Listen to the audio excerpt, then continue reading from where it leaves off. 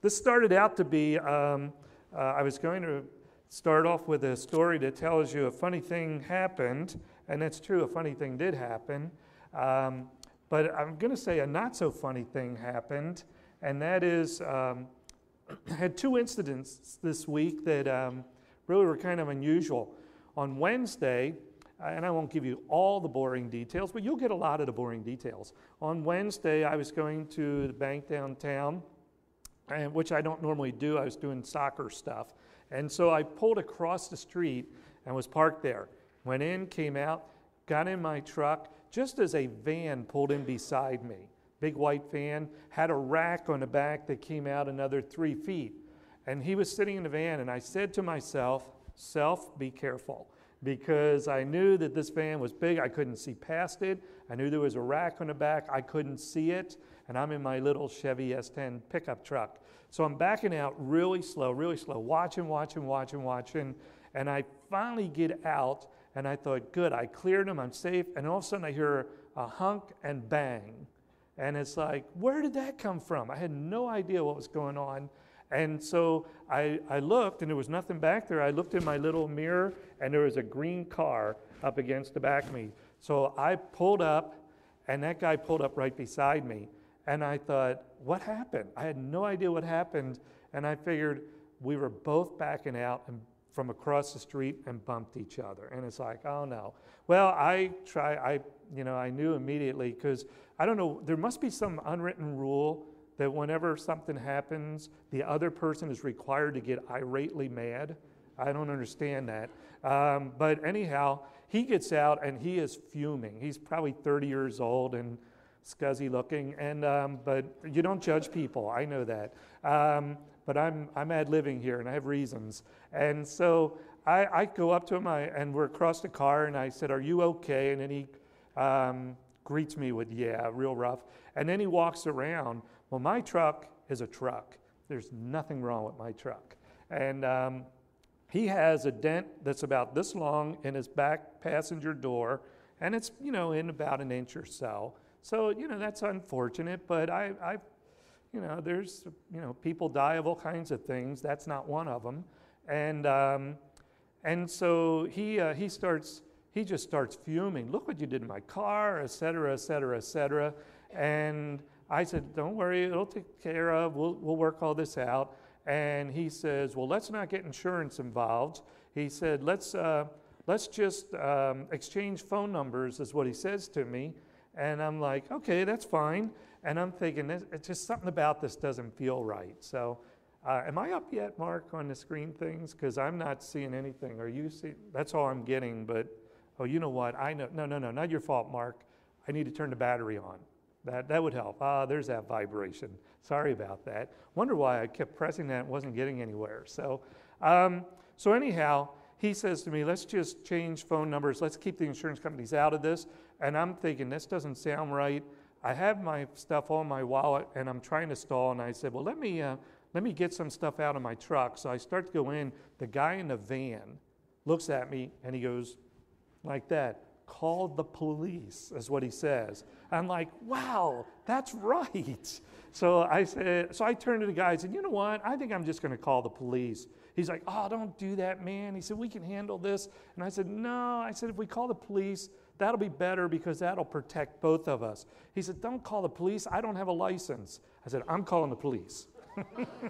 And so I turn around and start dialing the police, and I'm telling the dispatcher, because I'm probably one of the few people in the town that always has the police dispatchers memorized, and it's not 911. I have that on speed dial. But I start telling them, and the guy in the van's calling to me, and it's like, what? What do you want? He just left. So the guy left. So anyhow, officer shows up, and we go through all the details. Well, it turns out the guy in the van saw everything. What the other guy had done, yes, he was backing out from across the street, but he decided he wanted to go the same direction as me, so he backed all the way across the yellow lines and then came back and hit me. I didn't know because I couldn't see him. So the guy was guilty, didn't have a license, and I can tell you all kinds of prejudicial ideas as to why, and so I won't do that. And so the officer did do his due stuff, and And he drove around town, found a car. He came back, picked me up. We went down, and we took a look at that. And I said, yeah, that's the car. So it turns out he wasn't driving his own car. It was somebody else's who's also been in a lot of trouble. And so they're all in trouble and all that. Well, officer shows, and I'm saying this to his praise, he said to me, you know, the average person in Rittman would probably say, what are you chasing a little dent in a hip skip like that? You know, you spent an hour or two doing this. And he said, but when I looked at that car, there were 2 or 3 other places that were dented up. And he said, I don't want the next one to be a case where someone gets killed in the accident. And I said, all of us in Rittman appreciate that. We may not say that, but we do. So there were things that I think there's some lessons I learned from this that I wanted to at least be able to teach you guys. And lessons for every day. Number 1 is always do what's right. Now, I got to put that into practice today. Didn't mean to. I was driving in today, and I'll make this one shorter, but as I was driving in, there's a young guy, probably 18, 20 years old, walking down the street, t-shirt and jeans. And I said to myself, it's raining, he's on a cell phone, and he doesn't look like he was out for a walk. So I tried to slow down to see if he needed help, and he basically ignored me. He looked the other way, and everywhere I was, he kept turning, so he was not looking at me. And even I said to myself, something's not right. And so I drove down the road just about a quarter of a mile, and I found an abandoned car embedded in a ditch after taking down some signs. So once again, I got to use the magic of the dispatcher and put some of Rob Gable's people to work for today. So anyhow, always, if you find yourself in that situation, call the police. Just call the police. Even if you're wrong, call the police. It always works out better that way. So that's a life lesson you can all go home with today. And then the other thing is don't trust anyone. You know, my first reaction to that guy was he's obviously in financial difficulty. And I thought, you know, I want to help him. And yeah, you know, we'll help work this out and we'll make sure he's okay. But I should have known that there was more to it. Well, that was all free. That wasn't anything I was intending to, when I first wrote all this up, I didn't have that in there. Here's a story I did have written up originally. Edith. Edith is from Darlington, Maryland. She's a mother of 8 children. That makes her a hero right there, doesn't it? Edith has 8 children. And one day she came home. I don't know where she was at, store or something. And she came home and 5 of the children were in a circle on the floor, just laughing and giggling and having a good time playing. And of course that always thrills a mother's heart. So Edith came over, she was all excited and was really pleased to see the kids playing so well together. And she looked over their shoulders and she screamed. She screamed, "Children, run!" And they all did. But first, they all picked up a baby skunk and then ran, trying to figure out why. Well, little bit on the unusual circumstance for Edith that day. Sometimes we feel that way. You know, there's things that happen in our lives, and you know there's trouble, but you're going to grab the skunk before you take off and you actually take it with you. I was so glad we sang the songs. Of course, they know what they're doing when they select those. But you know, oh God, our help in ages past. Isn't that a great reminder that God has helped us in the past and He's very present today? Great is His faithfulness. He's always there to help us. Even when we're not faithful to Him, He's always faithfully helping us. He is our rock. He's our mighty fortress. He is so strong, and He wants to be a part of our lives. And you and I, on occasion, bump fenders and pick up skunks and run. And yet God is very, very much there. Nehemiah was in that circumstance. Last week, if you were here, we talked about facing discouragement. And that's tough.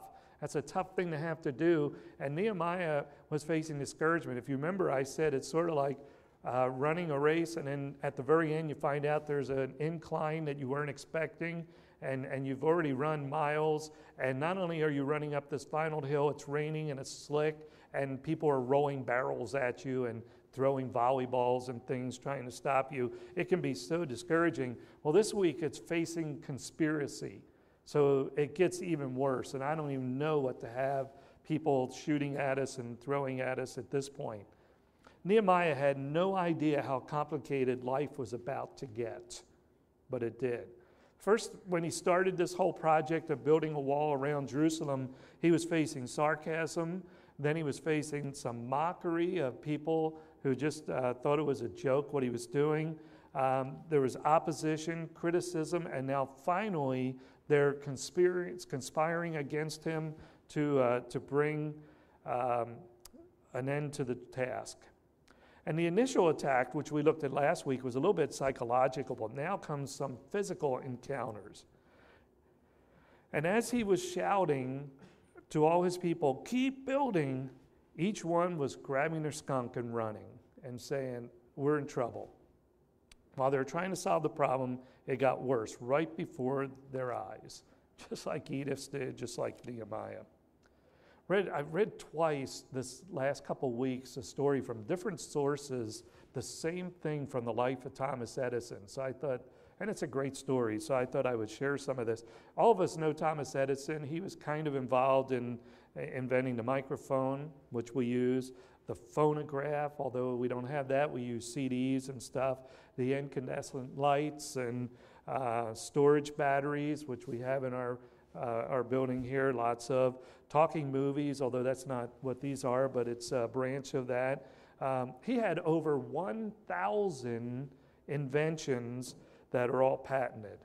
In December of 1914, it was a freezing cold day, and Edison was working on some projects that were really important to him and was just not getting it. It wasn't happening. And so he was expending a lot of finances trying to do things, and it just wasn't working. Well, that evening, all of a sudden came the horrible cry from his laboratory area. Somebody discovered and shouted the word fire. And we all know that's not a fun thing to hear.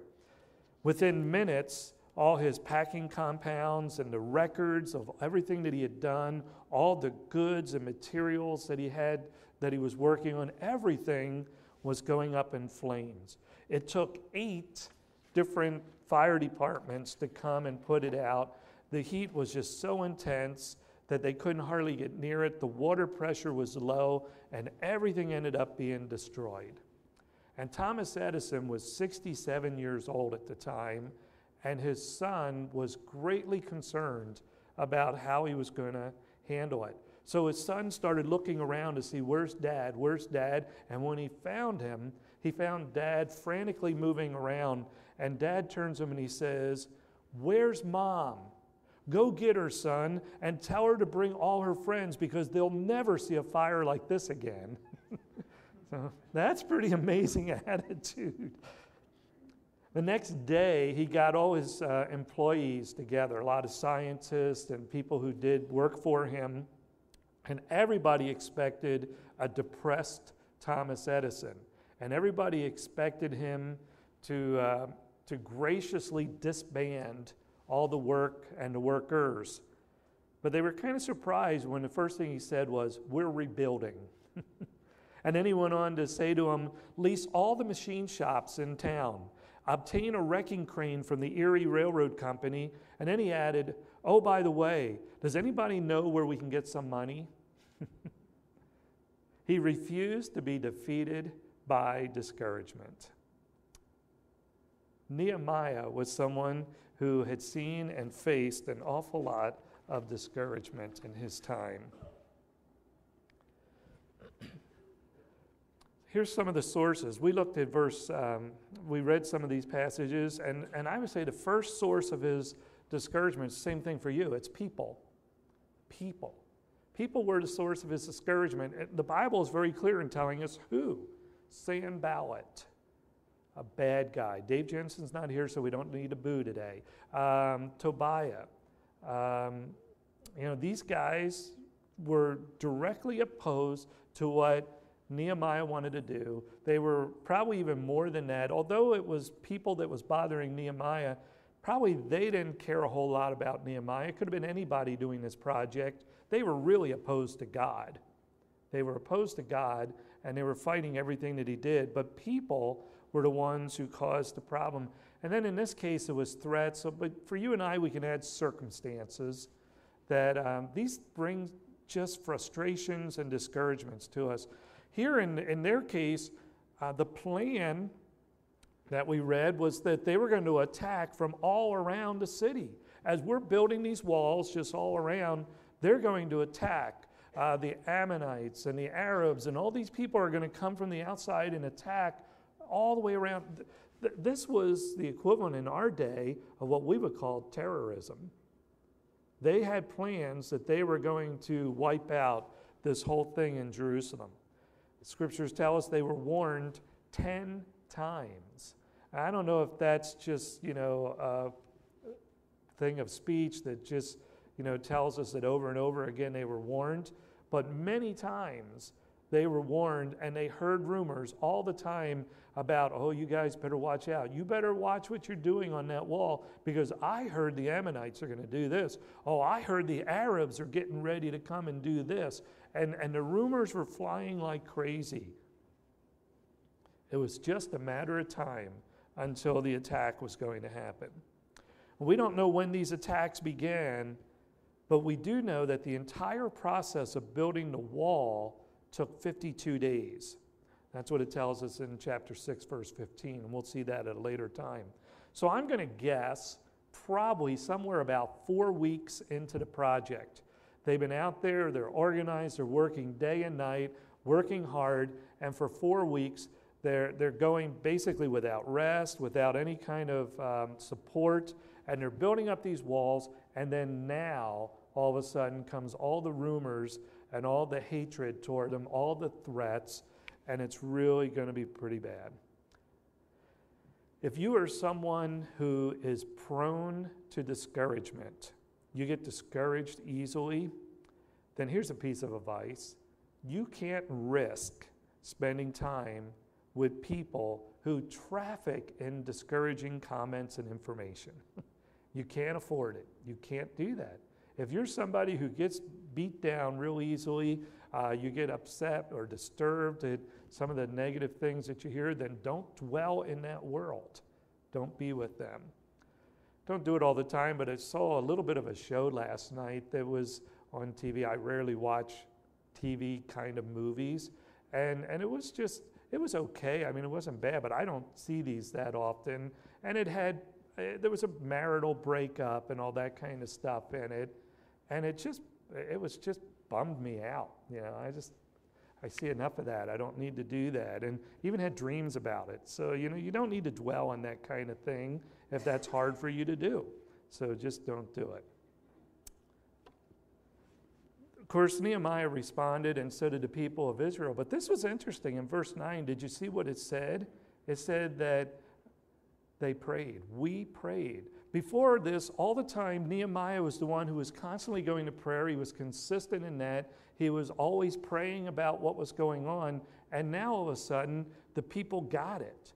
So the attacks are coming verbally, that pretty soon there's going to be military attacks on them. And the first thing that they all decide to do is, let's pray. We need to pray about this. So they prayed, of course, to God. It's pretty exciting for Nehemiah, I'm sure, to see that the people are getting it. We don't know that Nehemiah, he might have stood up and said, hey, everybody, we need to pray, and they all agreed, or they might have just gone to it. But whatever it was, they did two things. They prayed, and they set guards out to be sure that they were okay. Well, there's things that will cause discouragements for you and I. And some of these I think I have in your outline for you to follow. But, these people have been working, and I'm going to say at least 4 weeks or right around there. There's been no coffee breaks, no days off. No one got to take a weekend away.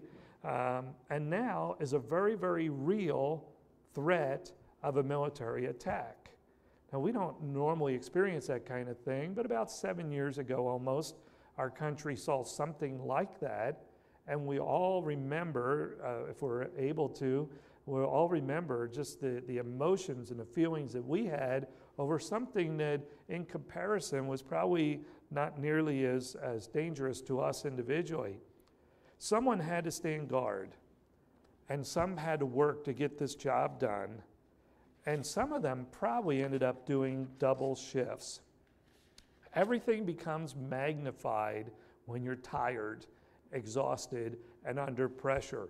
All those little piles of dirt, which maybe are just a foot or two high, all of a sudden seem like mountains to them. And things just look bigger and a lot worse.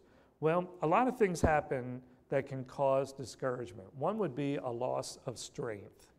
In verse 10, we see that they were focused there on the rubbish.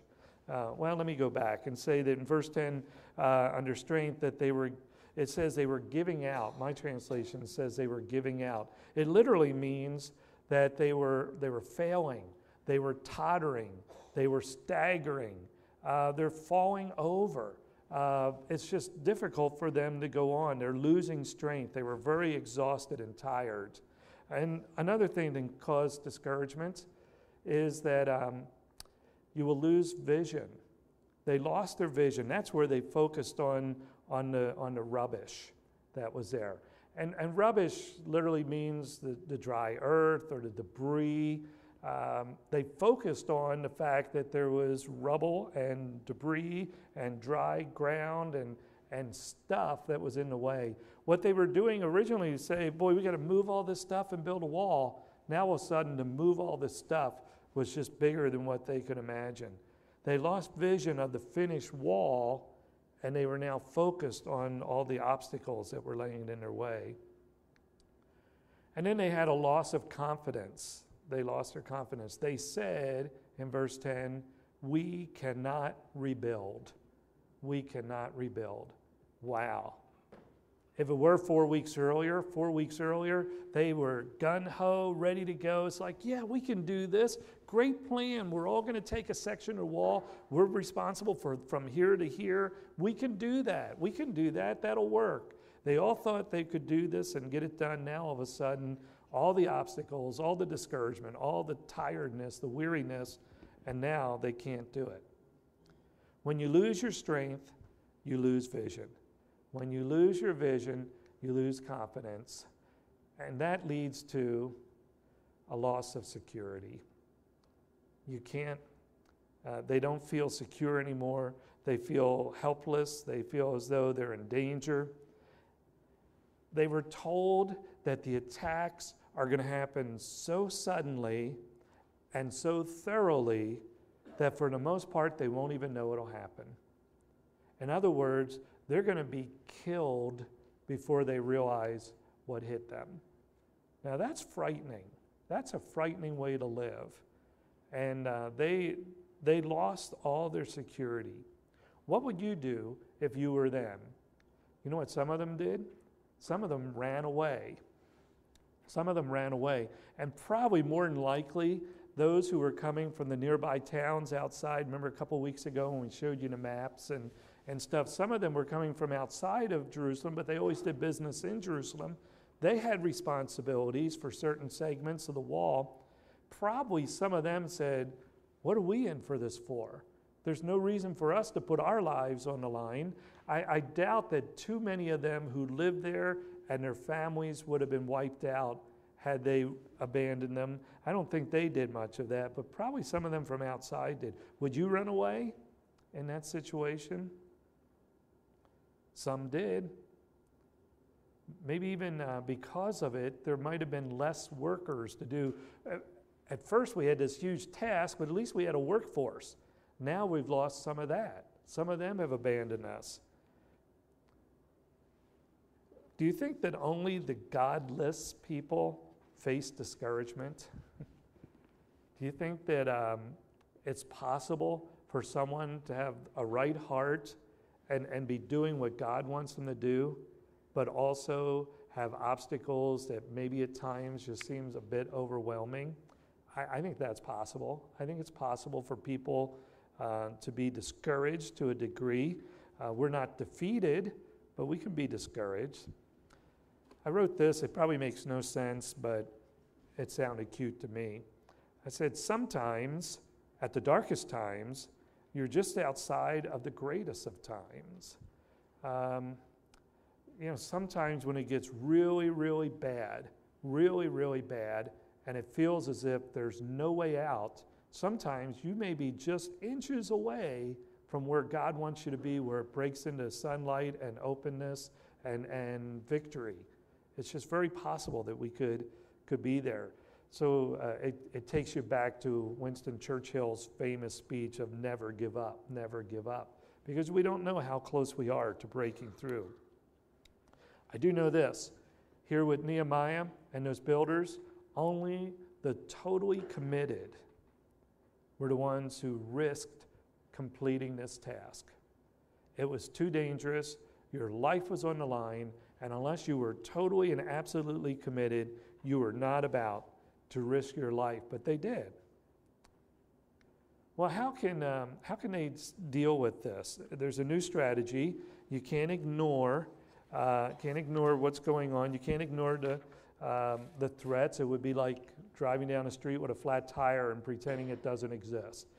You got to do something. Well, the first thing they needed to do, in verse 13, we see them do this, is to go back to your original goal.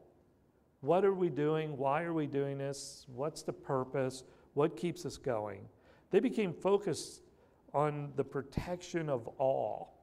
They knew that we had to get this done because we are all in danger. We have to do this work. Everyone's needed. Everyone needs to be protected. We have to do this. It was a hard decision, I'm sure, by Nehemiah, because here he specifically is telling them, you have to get everybody involved. I would imagine there were probably some older people, maybe like me, who maybe didn't do so much on the original starting of the wall, that all of a sudden they're saying, bud, you got to get in there. We need you to help. We need you to be building. We need you to at least hold a spear and protect us or do something. There might have been some younger children that got pulled in, that mom and dad always said, oh, they're too young, they shouldn't be there. Now all of a sudden they're being pulled in. Had to be an incredible decision for Nehemiah to say we have to put our families in harm's way, but we need to do this. It's the only way to survive and to rebuild the wall. There was other ways they could have survived. They could have ran. They could have fled. They could have gone anywhere else they could find refuge. They could have done that and survive, but they could never survive and rebuild the wall unless absolutely everybody was involved, and that was their original goal. That's what they wanted to do. They also needed to direct their attention to the Lord. Isn't it wonderful in verse 14 when Nehemiah just starts, rattling off who God is. God is awesome. God is great. We need to be reminded of that from time to time. Sometimes, the obstacles are so big and so strong in front of us that we fail to remember that God is even greater than that. God is even a lot greater than that. The obstacles are true and they're real, and all the things that can go wrong, and pain is pain, and it hurts, and difficulty is difficult, and it does bother us, but God is still God, and He's on the throne. They were looking at the rubbish, possibly looking at the enemies. They needed to look at the Lord. Nehemiah somehow looked at them and could see the fear on their faces. So he tried to start off by remembering what God had done. And Nehemiah had memories of what God had done. Remember, it was not real long ago that Nehemiah, maybe just 5-6 months ago, when he first heard the report of how bad it was in Jerusalem, and he started praying and fasting. And then God just kept leading him and pouring a burden into his heart. And finally, Nehemiah was able to openly talk to the king, who was the king to put a halt originally to the rebuilding of Jerusalem. And then now he has issued all the support and help that he could give to them. So Nehemiah had all these memories, and he's reflecting on who God is, his attributes, how awesome he is. He's thinking of the greatness of God, and he's marveling. And as that happens, they become refreshed and renewed in their commitment. Usually, when we're defeated or discouraged, we're usually thinking about one thing, and that's ourselves. That's all we're thinking about is ourselves. That's true in most cases.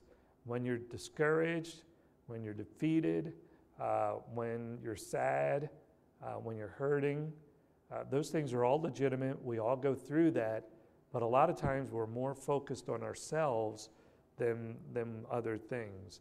If we can just stay focused on Christ and on what He has for us. It appeared to them as though everything they had worked for, everything they had prayed for, was about to crash down. They had every reason to be discouraged, but they needed to balance their thoughts and their actions. They needed to keep everything in perspective, and they needed to go on. Prayer and hard work got them where they were, and they needed to continue to do that. Nehemiah called them back to action. He called them back to doing the work. Remember, we've been suggesting the last few weeks that you can't just pray. You can't just say, well, you know, I'll be in the room, I'll pray, maybe the wall will get built. And you don't dare just go out and start building the wall and then think later, I'll pray about it. But we need to do all of that together. And that's what they did. They went back together. And in verse 16, we'll look at these a little bit more in the next couple of weeks, but in verse 16, we're going to find out that they did even more. They had to draw their swords. They actually had to become soldiers, of a sense, at centuries to guard and to watch, and they were going to be prepared to defend in the event that was needed. Somehow Nehemiah got some intelligence. You'll see this coming up soon, that told him that they were about to be attacked, and so they prepared their ways to get ready. They were hearing all the rumors. Most of us believe that fact got back to the enemies that heard that, oh no, Israel is preparing themselves. They're ready to fight back. And so for whatever reason there is, this attack never occurs. It doesn't happen. God used counter information and allowed them to avoid a conflict. It would have been wrong if Nehemiah and the Israelites had done nothing. It would have been wrong. They would have got wiped out. They had to do something. It's really wrong to do nothing but fight. If all they did was, okay, we're not going to build, we're not going to pray, but let's just go out and fight them, that would have been wrong as well in that instance. But we need to seek God, find out His purposes and His desires, and follow Him as much as we possibly can. Here's a couple lessons just to try to remember as we think through this, what these people were through. It's more difficult to finish than to start. Everybody here knows that's true. It's the opposite way of saying that. It's easier to start a project than it is to finish one. We all get very excited about things. We want to do them. It's going to be fun. It's going to be great. But then as time goes on, the details come. We start to lose momentum. We lose sight of the goal. We grow weary. And in their case, and as well as in your case, sometimes Satan delights in the incompleted task. He loves it when you start to do something and you never get it done. I remember when I was in high school, I remember going to a youth event where the speaker made a reference, and I probably didn't hear very much in this event, but I remember the speaker saying something about, he was talking of prophecy, and he made an, oh, by the way, the book of Revelation is really hard to understand. Not too many people really understand the book of Revelation. That's what he said. So I, of course, did the right thing. I went home and I got a notebook out and I said to myself, I'm going to read the book of Revelation and write down what it's all about so people can understand it. Nice idea. And I got into it, some depth into it, maybe a chapter or so, and finally decided I can't understand this to do it. So there's a test somewhere sitting out there in a archaeological find somewhere is my initial notes on the book of Revelation that never got finished. And so now I've done other stuff since then, but that was kind of silly. But, you know, my heart was right. I was going to help everybody in the world. Everybody was going to understand the book of Revelation because I was going to write about it. But I didn't get very far. And so often that happens to us that we just, you know, we want to do stuff, and there's sometimes good reasons and right reasons. I'm okay with starting a project and finding that there's something more essential to do. That's okay too. But it's so hard at times to finish what even God has called us to do. And another thing that we learn is that fatigue can cause paranoia. Now, in case you don't know, but paranoia is basically that concept that everything and everyone is against us. It brings a lot of fear, a lot of insecurity. There's uncertainty. And sometimes the fatigue will do that to us. In the world of sports, the game is usually won or often won or lost, not because of skills, because when you get to professional level or even on equal levels, a lot of times the skills are the same, but it's the mental attitude that's going to win or lose certain games. As believers, as Christians who know Christ, and we have the tools and resources that He's given to us, we need to try hard to go above the circumstances. Nehemiah and the people of Israel went to prayer. And they went to prayer because of their trust in God. They knew God. They knew He was great. They knew He was awesome. They knew He was involved. They knew He was powerful and wise, but they knew He cared. They knew He had a plan. And they went to Him because they trusted Him. And as a result, in trusting Him and going to Him and knowing about Him and learning and doing all the right things, they were able to overcome some of the circumstances. Not everything turns out as good as what this does, but trusting God is still always the right choice. Let's go to prayer together. God, we want to just thank You for Your word and for the examples of people's lives who have been there, done that, and who have lived in a way that demonstrates to us a real trust in You. God, we want to do that too. We want to trust You with our hearts and our lives, and we want to have a peace and a relationship with You. And we know that only comes through Jesus Christ and through what He did on the cross, and by us just recognizing that His gift for sin is for our sin as well. And then when He died on the cross and paid for sins, that was for our sins. And that the only forgiveness, the only peace, the only way to have You and Your grace is through Jesus Christ. Thank You so much for that gift and for the victory that He won when He walked out of the grave, because we are assured, based on Your word, that we too can live. Thank You so much. We want to have eternity with You, but we also want You in our lives today. And You promise to be with us. You never leave us. You don't forsake us. You are that fortress, the rock, the ever-present help in our time of need. And we're so grateful for that. Help us to be dependent upon You. Help us to trust You. Help us to live for You. Help us to do what You want us to do. We just open our hearts and ask You to search us today. In Christ's name, amen.